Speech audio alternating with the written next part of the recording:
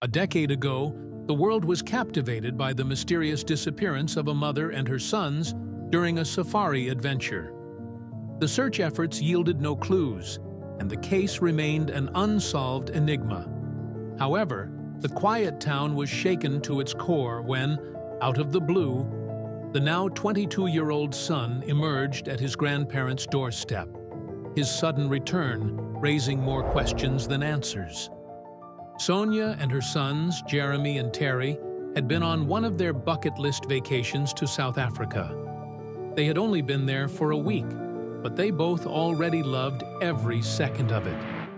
They went on various safaris and visited a nature park not far from their accommodation. They still had 2 more weeks of traveling to do, but they knew nothing could break their holiday spirit. It was one of the things that made this case so compelling. From the outside, it looked like the two of them were having the time of their lives. A young single mother with her son on vacation, full of laughter, and completely forgetting about their normal lives back home. But what was really going on behind closed doors, nobody knew. One morning, they went on a safari tour with a ranger. They were in a group of about 16 people and drove around the huge nature reserve close to their accommodation. It was during their first stop that they suddenly disappeared. No one knew or saw where Sonia and Jeremy had gone, and no one had heard from them ever since.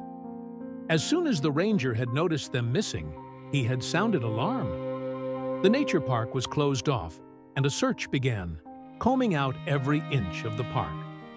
The park was filled with wild and dangerous animals, so only trained rangers were allowed to do the search. It slowed the process down a bit, but it was the best decision for everyone else's safety. Days went by, and Sonia, Jeremy, and Terry were still missing. Not even their footsteps were found in the park. The rangers and locals began to lose hope, and by the time Sonia relatives heard about their disappearance, there was nothing more that could be done. They held awake for their loved ones, fearing the worst had happened to them. It became national news. A mother and her sons, missing, probably killed by wild animals in South Africa. The family even hired a private detective and flew him over to the national park so he could do his own investigation. But it all led nowhere. Eventually, friends and family realized there was nothing more they could do but grieve. And so they did. Years went by, and the lives of Sonia's family were picked back up. Jeremy's father remarried and even had a new baby. Jeremy's grandparents still prayed every night for his and Sonia's safe return, never giving up hope. Then, on one random Tuesday, their doorbell rang. Curious about who it might be, Jeremy's grandmother, Connie, opened the door. Never in a million years had she expected to see this face again. She recognized her grandson immediately, even though it had been 10 years and he had dyed his hair brown. "Jeremy!" she screamed. She fell to her knees and almost got a heart attack. "Greg, get here! Now!" she yelled for her husband. Greg, Jeremy's grandfather, had the same reaction as his wife, except for falling to his knees. He just hugged his grandson as tightly as he could, never wanting to let go ever again. For a few minutes, his grandparents were speechless. They couldn't believe they were finally reunited with their grandson after all those years. Jeremy was now 22, not the little boy they used to know. "Oh gosh, Jeremy," his grandmother eventually muttered. "What on earth happened to you? And where is your mother?"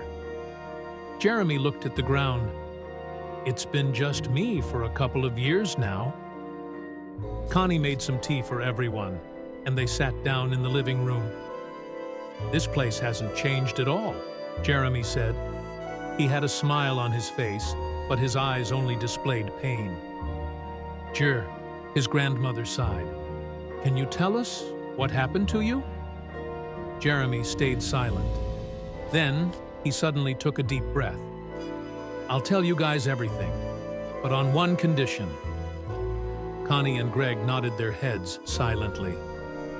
You cannot tell the police anything. I don't want them going after my mother, Jeremy sternly said. Connie and Greg looked at each other with wide eyes. But the police have to know that you are back, Jer, Greg said. I'll tell them I don't remember anything, that I've lost my memory or something. They'd have no choice but to let it go. Jeremy's grandparents sighed in unison. All right, they eventually said. Immediately, Jeremy got serious. He sat up straight in his chair and looked his grandparents in the eyes. I do have to prepare you guys. This isn't the easiest story to tell. Connie and Greg reassured their grandson there was no rush. He could tell his story at his own pace. All right, where do I begin? It was early in the morning when my mother and I got ready for a sunrise safari. It would be the last safari before we would travel to our next accommodation, so our bags were already packed. I remember my mom being very excited. She was determined to spot a black rhino, you know, one of the animals on the Big Five list. During our first stop, I really had to pee, so I got off the safari jeep and ran to the bathroom on my own. I didn't even ask Mom if it was okay. I just really had to go. I remember being all alone in there. Then suddenly, I heard a strange voice. It was a man telling me I had to get out of the bathroom immediately. I had just zipped up and was about to leave the bathroom when he appeared. A man, rough around the edges, stood blocking the doorway. Time to go, kid, he said, a strange gentleness in his firm grip. I looked past him, hoping to see Mom, but she was nowhere. Fear knotted in my stomach as he led me away, not back to the jeep, but deeper into the bush. The wild calls of animals echoed my racing heart, marking the beginning of a nightmare I never saw coming. Days turned to a blur, filled with fear and uncertainty. Amidst it all, I noticed something peculiar. One of the men, his eyes occasionally betraying a hint of sympathy, began slipping extra food onto my plate and making sure my water was always full.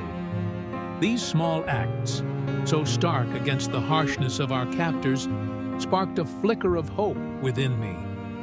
Why was he showing me this kindness? It was a mystery in this hellish place, one that I clung to. As time crept by, I grew more observant of my mysterious benefactor. I saw him sabotage the gang's plans subtly, like giving them false information about our whereabouts.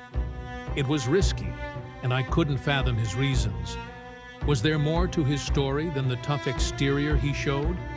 Each calculated disruption, each cautious glance, suggested a depth to him that intrigued and confused me. And it seemed like my mother knew more about it. Lying awake at night, I often thought about this man who offered me secret kindnesses. Who was he, really? Why was he helping me? Was he here against his will, or was there some other motive? These questions swirled in my mind, adding to the enigma of my predicament. He was a puzzle piece that didn't quite fit with the rest, and I couldn't help but wonder about his true intentions.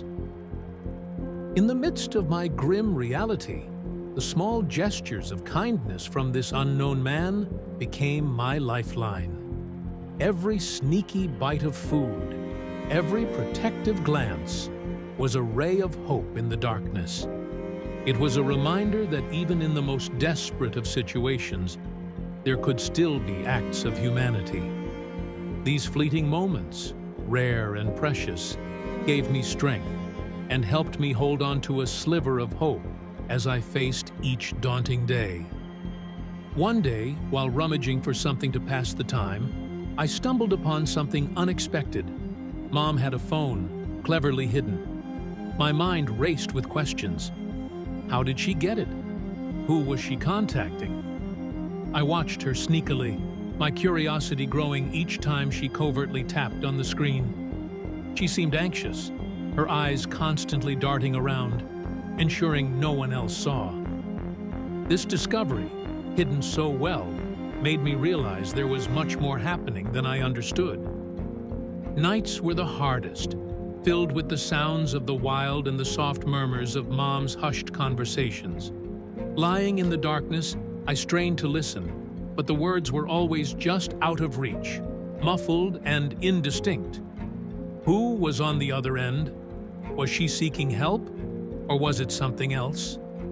The secrecy of these calls, under the cover of night, added layers of mystery to our already bewildering situation.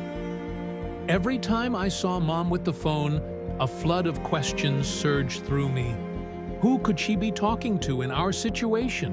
What was she hiding? I pondered whether to confront her, to demand answers, but hesitation held me back. The fear of what those answers might be, and the fragile thread of hope that her secrets were our ticket out, kept me silent, engulfed in a sea of my own doubts and speculations. The secrecy surrounding Mom's phone calls hung heavily between us, an unspoken barrier that grew with each passing day. Our conversations became strained, filled with unasked questions and unspoken fears. The air was thick with tension, a constant reminder of the unknowns surrounding us. It felt like walking on a tightrope, where one wrong word could shatter the fragile semblance of normalcy we were clinging to. Despite the strain and the secrets, I felt an unbreakable bond with Mom. Our shared experience, this ordeal we were enduring together, had forged a connection deeper than any words could express. In our silence, in our unshared fears, there was an understanding that we were in this together. The secrets might have been a wedge, but they also served as a reminder that we were not alone in our fight, that we had each other, no matter what the hidden truths held. One night, as I lay awake, a muffled conversation from outside our makeshift shelter caught my attention. The captors were talking about us, how our disappearance had become international news. I was stunned.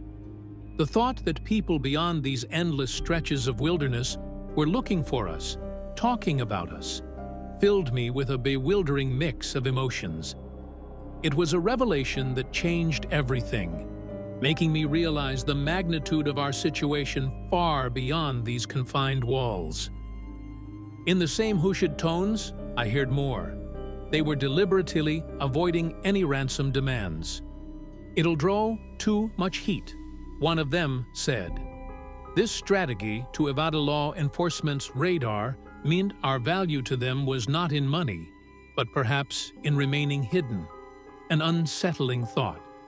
This avoidance of ransom, while keeping us off the grid, also painted a grim picture of our prolonged captivity with no straightforward way out. This newfound knowledge hit me hard. The absence of ransom demands meant our situation was even more precarious than I had feared. If not for money, what were their plans for us? My mind raced with dark possibilities, each more frightening than the last. This revelation brought a harsh understanding of the increased danger we were in, a danger that was no longer abstract, but vividly real and immediate. As the reality of international attention sank in, I felt an overwhelming mix of emotions. To know that people around the world were concerned about us and that our story had touched so many was both heartening and heartbreaking. It gave me hope, knowing there were efforts to find us. Yet it also underscored the despair of our situation, so close, yet so far from this world of concern. In the quiet moments that followed, the full weight of our reality settled upon me. There was hope, yes, in the thought of a world looking for us, but also a profound sense of helplessness. We were caught in a situation far bigger than I had ever imagined, a plaything in a dangerous game we had no control over. The contrast between the hope of rescue and the immediacy of our captivity left me in a limbo of emotions, teetering between hope and despair. I awoke to an eerie silence that morning, the kind that screams that something is wrong. Rubbing the sleep from my eyes, I turned to tell Mom about a dream I had, but her spot was empty. Panic surged through me. "Mom," I called, my voice echoing unanswered. The realization hit me like a punch in the gut. She was gone. My mind raced with fear and confusion, each thought more frantic than the last. Where could she have gone? Why didn't she wake me? Later that day, one of the kidnappers, with a tone too casual, told me Mom had been moved to another location. His words were rehearsed, his eyes avoiding mine. I didn't believe him for a second. Why would they separate us? What were they not telling me? Doubts swirled in my head, each one feeding my growing suspicion that there was more to her disappearance than they were letting on. The days that followed were a blur of loneliness and fear. I had grown used to Mom's presence, her strength. Now every second stretched out, filled with the overwhelming presence of her absence. The nights were the worst, long and filled with shadows that played tricks on my mind. I missed her voice, her reassuring smile. Without her, the harshness of our reality seemed magnified, each day a battle to keep the fear at bay. I couldn't shake the need to know what had really happened to Mom. The kidnapper's story didn't add up. Every waking moment was consumed with thoughts of her. Where was she? Was she safe? Questions haunted my thoughts, an endless loop of worry and speculation. I started watching the kidnappers closely, looking for any slip, any hint that might reveal the truth behind her sudden disappearance. Despite the gnawing fear and the growing despair, a part of me refused to give up hope. I clung to the belief that we would be reunited. Memories of her strength, her resilience became my beacon in those dark times. I held on to the hope that she was out there, fighting to get back to me as I was waiting for her. This hope, fragile and flickering, was what kept me going, what stopped me from succumbing to the darkness that threatened to engulf me. In the echoing silence of Mom's absence, I had to learn to adapt. At first, every moment was a struggle against the crushing weight of loneliness. Gradually, I found ways to cope, talking to myself, replaying happier memories in my mind, and sometimes just sitting in silent contemplation. I created routines to give structure to my days, finding solace in small tasks. These routines became my lifeline, a way to keep the gnawing emptiness at bay and maintain a semblance of normalcy in an abnormal world. As days turned into weeks, I began to observe the kidnappers with a keen eye, searching for any clue about Mom. Every conversation, every exchange between them, I scrutinized for hidden meanings or accidental slips. I listened for her name, for any hint of where she might be or what had happened to her. It was a desperate search for answers in a sea of uncertainty, and I clung to every shred of information, hoping it would lead me closer to the truth. In the harsh environment of captivity, I found a resilience I never knew I had. The extreme conditions, the constant threat, and the psychological torment would have broken many. But with each passing day, I felt a growing strength within me, a determination to not let this situation defeat me. I drew strength from thoughts of Mom, from her courage and her love. That strength became my armor, shielding me from the worst of the despair and fear. Over time, I started to notice inconsistencies in the kidnappers' stories about Mom. One would mention she was moved, another would slip and say, "gone." These contradictions fed my suspicions and fueled my resolve to uncover the truth. Each conflicting story was like a piece of a puzzle, and I was determined to put them together, to understand what really happened to her and why they were lying. In the darkest hours, I clung to memories of Mom for comfort. I would close my eyes and recall her laugh, her voice telling me stories, her unwavering belief in me. These memories were a balm to my aching heart, a reminder of the love and bond we shared. They gave me courage and strength, helping me to hold on to the hope that one day, somehow, we would be together again. Amidst the despair following Mom's disappearance, something unexpected happened. One of the gang members, the same one who had been showing me small kindnesses, began to help me more openly. It was a risk for both of us, but there was a mutual understanding that we were in this together now. His assistance was subtle at first, more food, better sleeping arrangements, but it was clear he was putting himself at risk for my sake. It was baffling and heartening all at once. This unlikely ally, whom I started to think of as my guardian in this hell, taught me how to survive. He showed me how to stay alert, how to read the environment and the people around me, and how to find strength in the face of adversity. His teachings went beyond the physical necessities. They were lessons in resilience, in finding hope when it seemed there was none left. His guidance was a beacon in the darkness of captivity.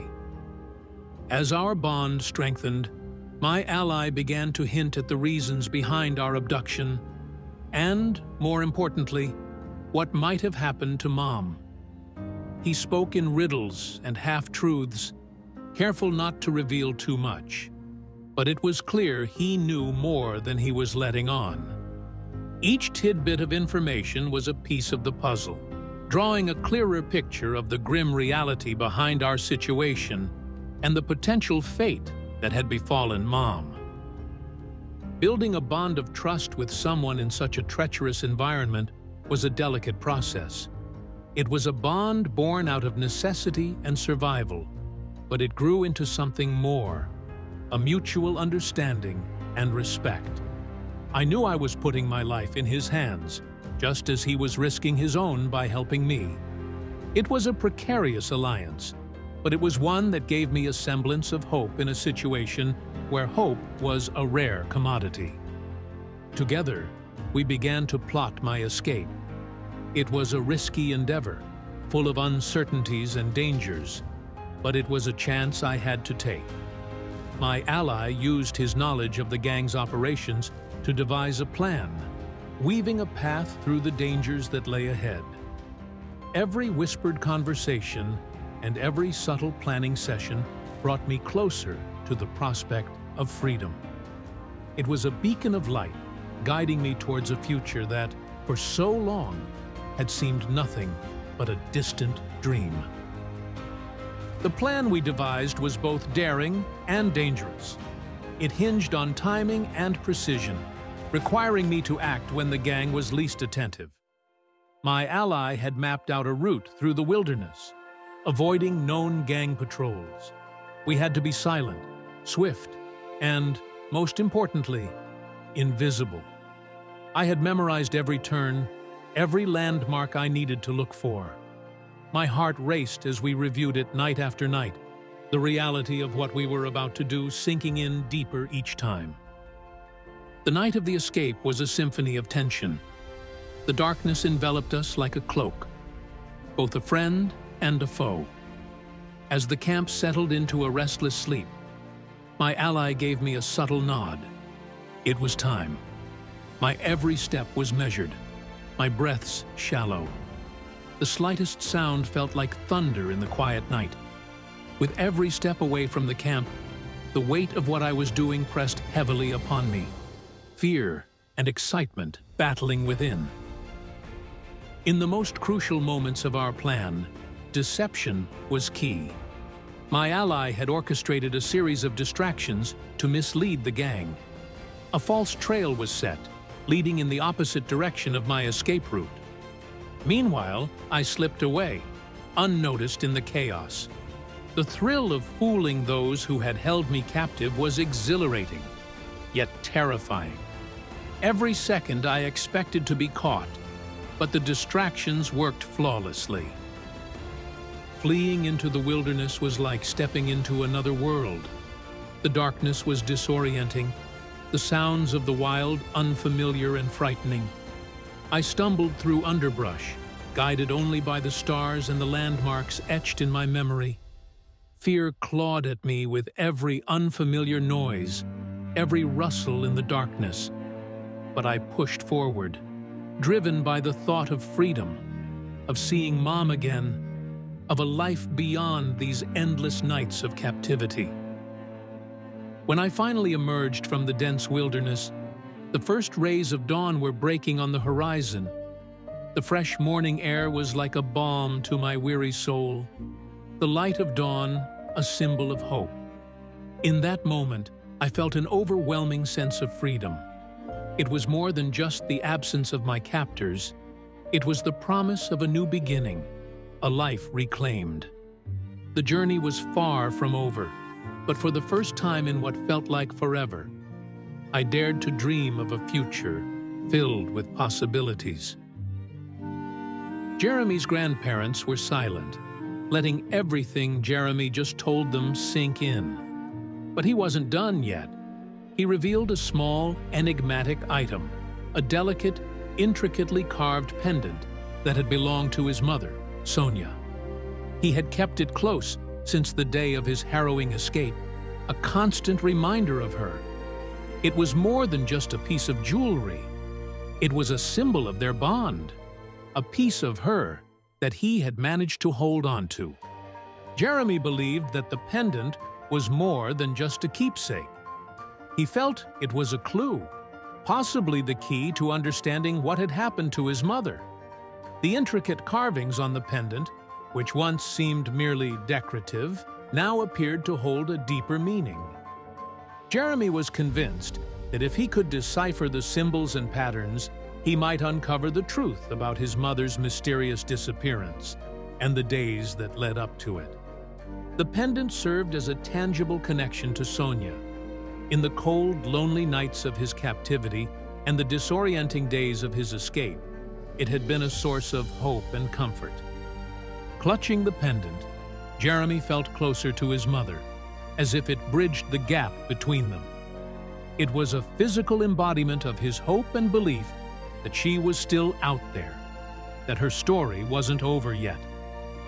Jeremy shared his belief that the pendant was not just a keepsake, but a critical link to understanding the mystery surrounding their abduction and his mother's fate.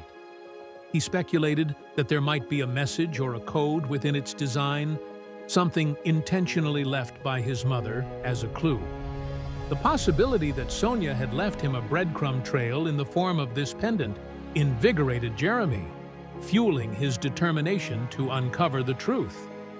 The revelation of the pendant set the stage for a deeper investigation into Sonia's story. It became the focal point of Jeremy's quest for answers. This small, seemingly innocuous item held the potential to unravel the layers of mystery that had shrouded Sonia's disappearance. Jeremy, along with the help of his family and a dedicated detective, began to delve into the pendant's origins and meanings, hoping to find the missing pieces of the puzzle that had haunted them for so long. Gathered around the kitchen table, Jeremy's family and a seasoned detective scrutinized the pendant. The detective, with his experienced eye, examined every curve and notch of the carving.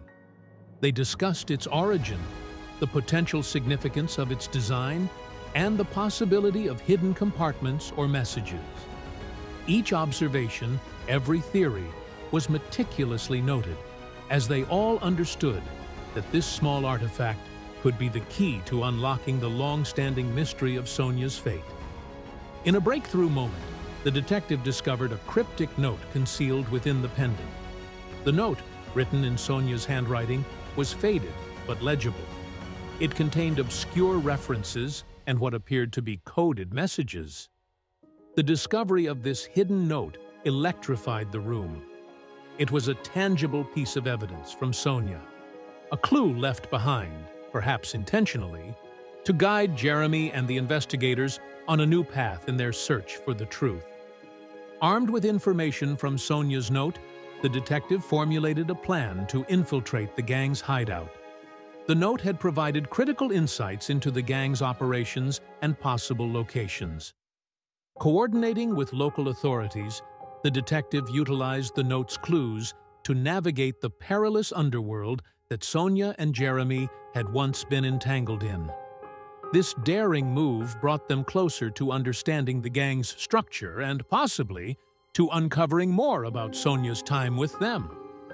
The detective's infiltration led to the discovery of evidence confirming Sonia's presence among the gang. Items belonging to her, along with remnants of the gang's activities, were found hidden in a secluded part of the hideout. Photographs, personal belongings, and notes provided a harrowing glimpse into her life during captivity. These findings were a mix of relief and heartache for the family, as they painted a vivid picture of Sonia's resilience and strength during her ordeal.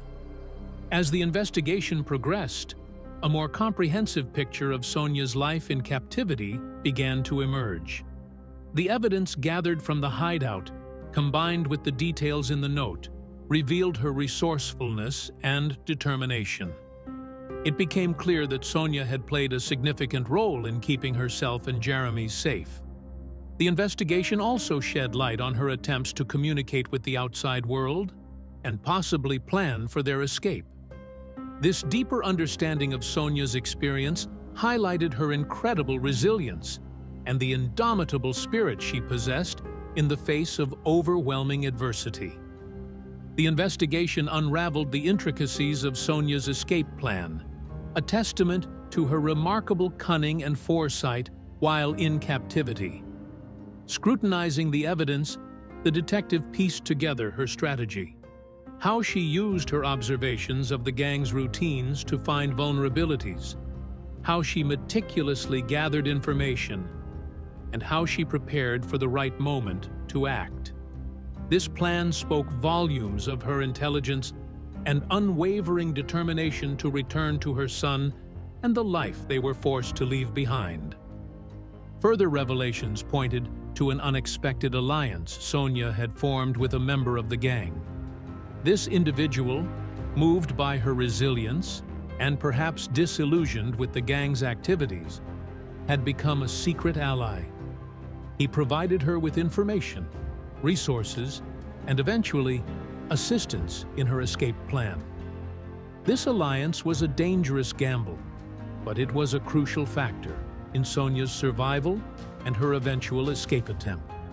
It showcased her ability to inspire empathy and trust, even in the most unlikely of places. Armed with insights from the hideout and Sonia's note, the detective embarked on a journey to trace her escape route. He followed the path she likely took, interpreting signs of her presence along the way.